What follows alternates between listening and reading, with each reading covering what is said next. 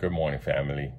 I pray that all is well with you, and I'm asking you today that you continue to be vigilant in the battle against COVID-19. Continue to follow the guidelines that are put in place by the experts. It is not over yet. It's still going on. People are still dying. So don't stop doing your part, at least to protect yourselves and the ones you love. Amen. All right, in our social distancing meditation this week, I would like to share a couple of verses with you from the letter of Paul to the Philippians, chapter 4, verse 6 to 7.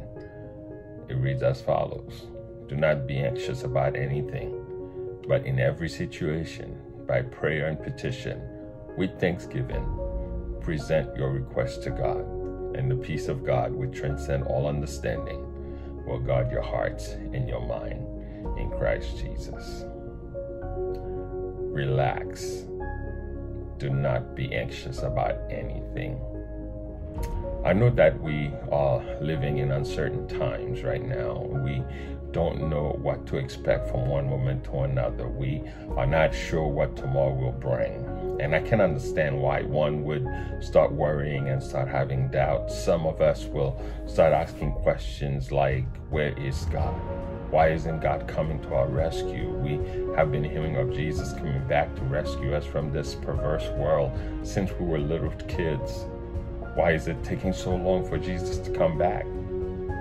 All of these questions are legitimate questions, questions that we think we should get answers for. However, it's either we believe in the Bible or we don't. The Bible spoke of those uncertain days. It tells us that those days were coming. The real question is what we have done to prepare for these uncertain days. Do we deserve to get answers from God? That remind me of Job, that had a lot of questions when he was in his dire need for answers. And one of the answers that God gave him was in the form of a question. Where were you, Job, when I was creating the world? And God could be asking the same questions of us that are asking him questions, for which I am pretty sure Job didn't have an answer to.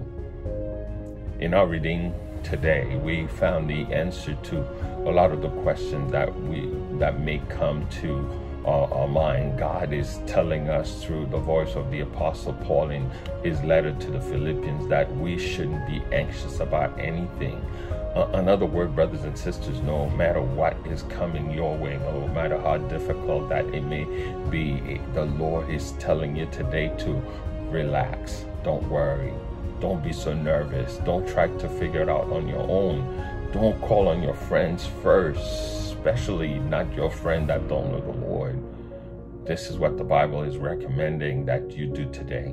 When troubles come, and we know that it will come, when the difficulties arrive, and we know that it will, when we don't know what to do or where to go, instead of you getting anxious or nervous, the Lord wants you to relax.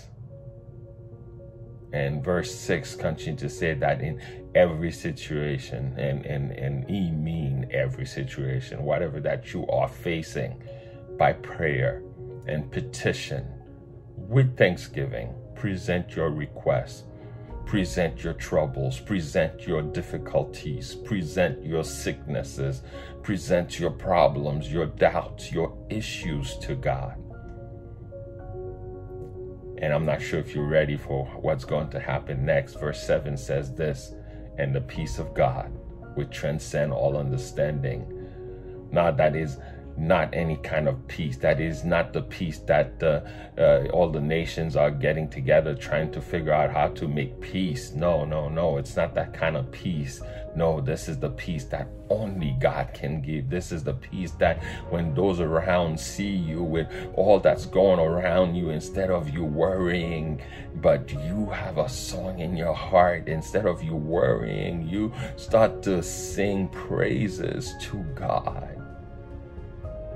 Instead of you trying to kill yourself because you are tired of your current situation and you are not sure how to deal with it, but God is giving you a joy that beyond even your own understanding.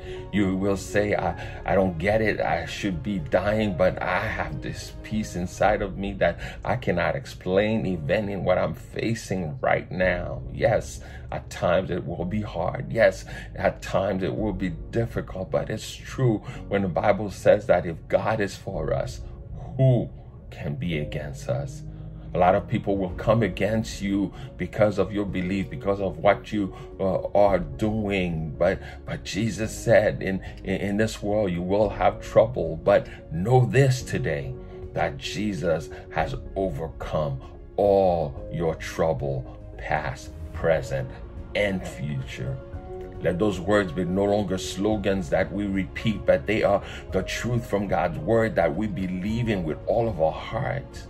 Today, my brothers and sisters, every time we find ourselves in a situation that we start to worry, we start to panic, and we are feeling anxious, I'm here to tell you today that whenever you feel that way, take it as an alarm that is telling you to go to God in prayer. Take it as an alarm that was telling you to, you know what, present your request to God, your petition, lift them up to Him. The more you pray, the less you're worried. The more you pray, the less your anxiety. I know to some of you listening, you probably are saying that prayer is frustrating because I pray and I've been praying, but the answer is not coming fast enough.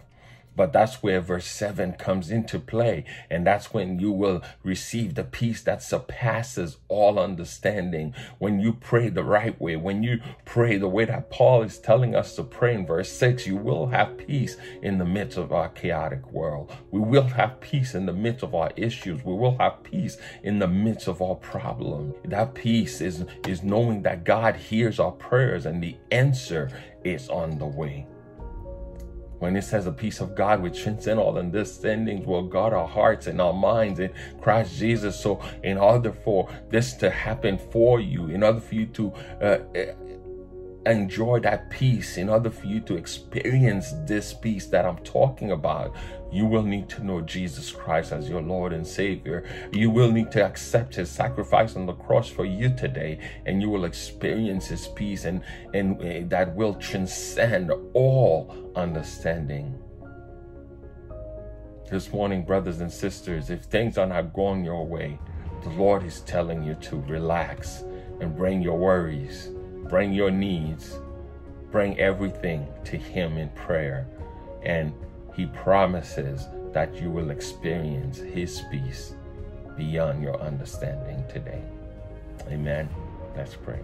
Father, we just thank you this morning. Thank you for this opportunity, oh God, that we can, oh God, come in your presence and hear your word. And Father God, thank you for those words, oh God, that we shouldn't worry. We should relax in you, oh God, and not to worry because, Lord, you tell us if we bring, oh God, our requests, if we bring our problems to you in prayer, oh God, you will, oh God, give us peace beyond our understanding. So Father, this morning, give, oh God, every single person listening, oh God, your peace, oh God, your peace. And we know your peace. You don't give it like everybody else does, but you give, oh God, peace, oh God, that Lord, nobody can explain, nobody can comprehend, Lord God. So Father, we look to you, oh God, today, that we will have a peaceful, a grateful, a safe day, oh God, under your protective wings, Lord God. Be with each and every single one of us, oh God, we pray in Jesus' mighty name. Amen and amen. Brothers and sisters, it was a pleasure to be able to share the word of God with you. And remember, if this has blessed you, please share it with somebody that you know that really need the encouragement. So I pray that, that every week when I bring this to you, that it is a blessing and encourage you. All right. May the Lord keep you. May He give you peace. May His face shine upon each and every one of you. In Jesus' mighty name. God bless you. Have a safe day. Love you all with the love of the Lord.